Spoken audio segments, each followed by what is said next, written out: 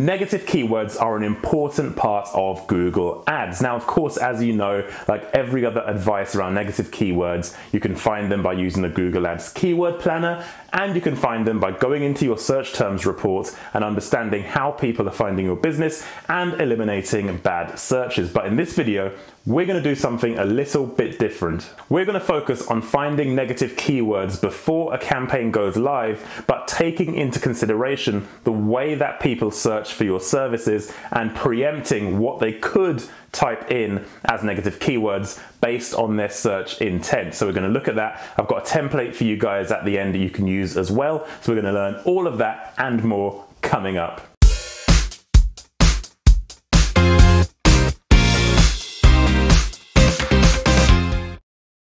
Hey guys, Darren Taylor of thebigmarketer.com here, and my job is to make you a PPC expert. Now, if you're new to the channel, I'm a trainer and consultant for PPC. I specialize in Google Ads, and if that sounds of interest to you, you should consider subscribing to the channel. And in this video, we are exploring how to build a negative keyword list before a campaign goes live, but more importantly, we're not going to use any of the tools like the Google Ads keyword planner or search terms report. We're going to look at the intent and the different ways people search for services on Google and understand how we can use that intent to build a keyword list before a campaign goes live. Look, I know everyone who does Google Ads knows how to build a keyword list and add keywords into their campaigns by using the Google Ads keyword tool and also using the search terms report. But let's take a look at the intent of the ways people search for your services and see if we can preempt and understand how they search and use that information to stop them from performing searches that negatively impact your campaigns. But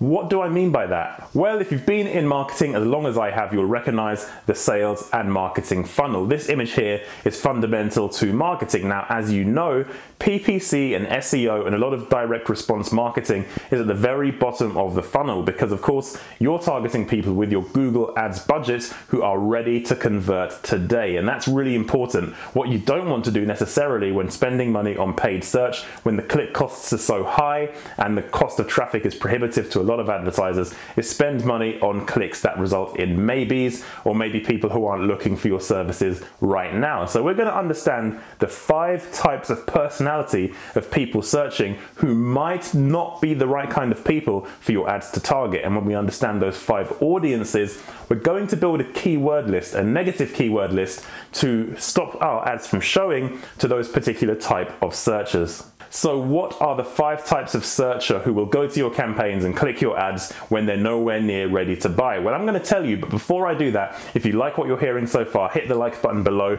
and let me know in the comments. Question of the day: how are you building your negative keyword lists at the moment? Are you just simply using Google Ads keyword planner and your search terms reports, or are you being a bit more sophisticated? Let me know in the comments. I reply to pretty much every comment I get, so I'll discuss with you down there. On with the video. So the 5 types of personality of people searching for your services that you might not want are the questioner, the DIY expert, the price conscious, the big brand lover, and the job hunter. Now, the titles of these types of searcher might seem very vague to you at the moment, but let's go through them one by one so you understand exactly what I'm talking about. So let's start off with the questioner. This is a person who goes to Google looking for your services, but instead of typing in buying keywords, they look for research instead.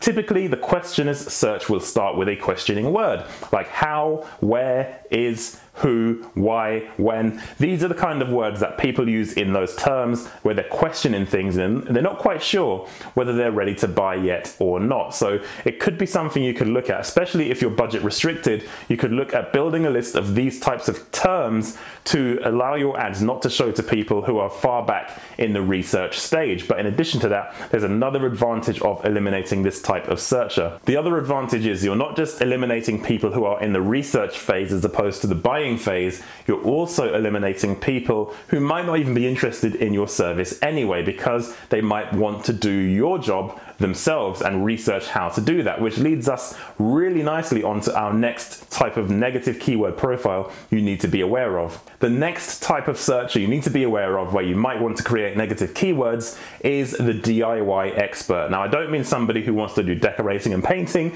What I mean is somebody who wants to do your job themselves. They want to be able to do what service you're offering. So let's use an example. Say, for example, you're a web design company and you design websites for a living and you're advertising on Google. Sounds great right about now. However, what about people who want to learn how to do web design themselves? They might type in very similar searches to those you're advertising with. For example, you might target the keyword build website, but the person searching, the DIY person searching who wants to do it themselves, might type in something along the lines of how to build website, or website building tutorial, or website building how to learn to build websites, or video showing how to build websites. These are the kind of searches that somebody who wants to do the job themselves will type in, but it will trigger ads. If you go to Google right now and type in DIY searches for any industry, you will see there are a bunch of people advertising for those search terms when they could easily eliminate them by understanding the DIY search profile. Next up, we have the price conscious. Now, the price conscious person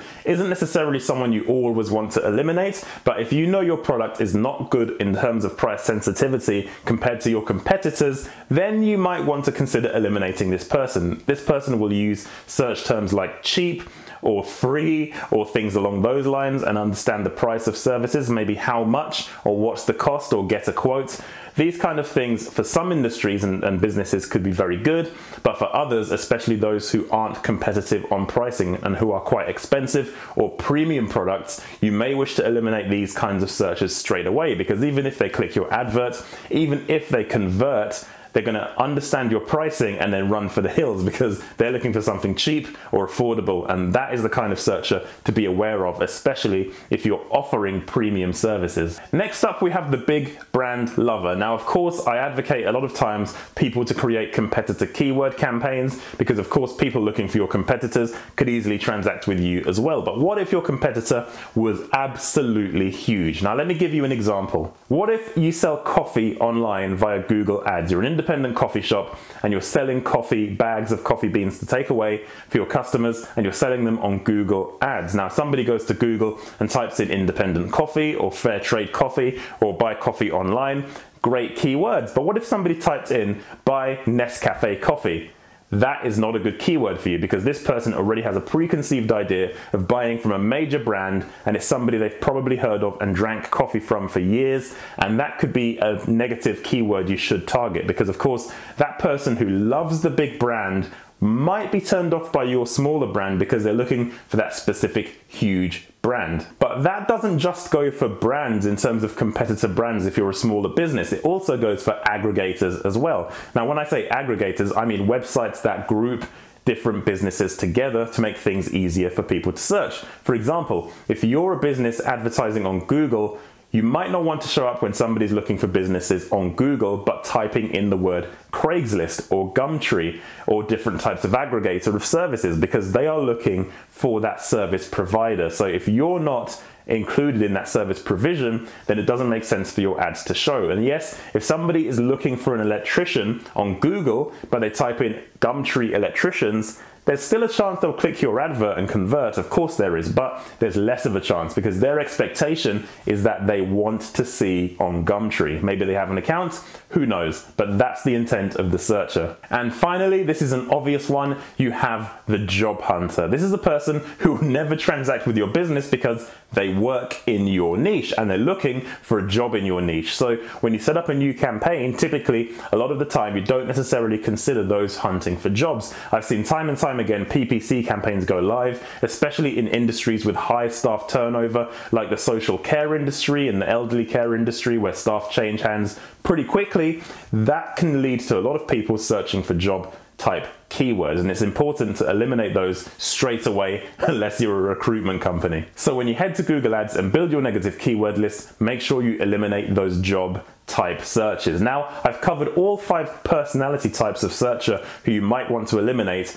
but it could be quite difficult for you to understand how to build those negative keywords for those types of searcher. So I've done something for you. I've created a template for you to eliminate those 5 types of search profile straight away. So you can add these negative keywords in my template into your campaigns when you build new campaigns out, and it will help you manage your spend better because you're eliminating people further up the buying funnel or who are are indeed completely irrelevant to your business. So that should really help you build negative keyword lists straight away in new campaigns. You can download the list in the description of this video below, but before you do that, just listen to this final caveat because it's really important. Now, the caveat of this is that, of course, you need to lead your decisions on negative keywords based on your ROI. So what I mean by that is a lot of the areas I've covered, for example, those who are price sensitive, can still convert into customers. It's really important to note that. It's all about understanding the searches for those terms and the clicks you're receiving and what you're spending.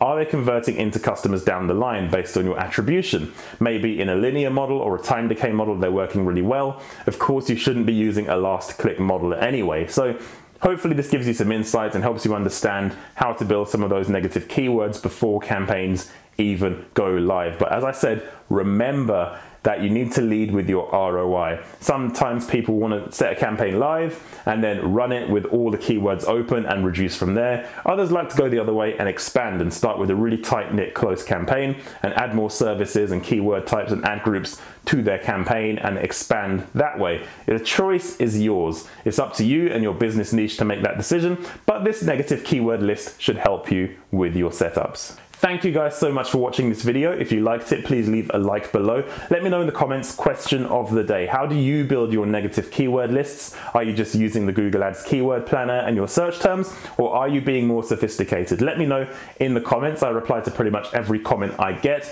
And more important than that, please like this video. If you liked it, don't forget to subscribe. Check out the other content across my channel. Check out my courses, and I'll see you guys on my next video.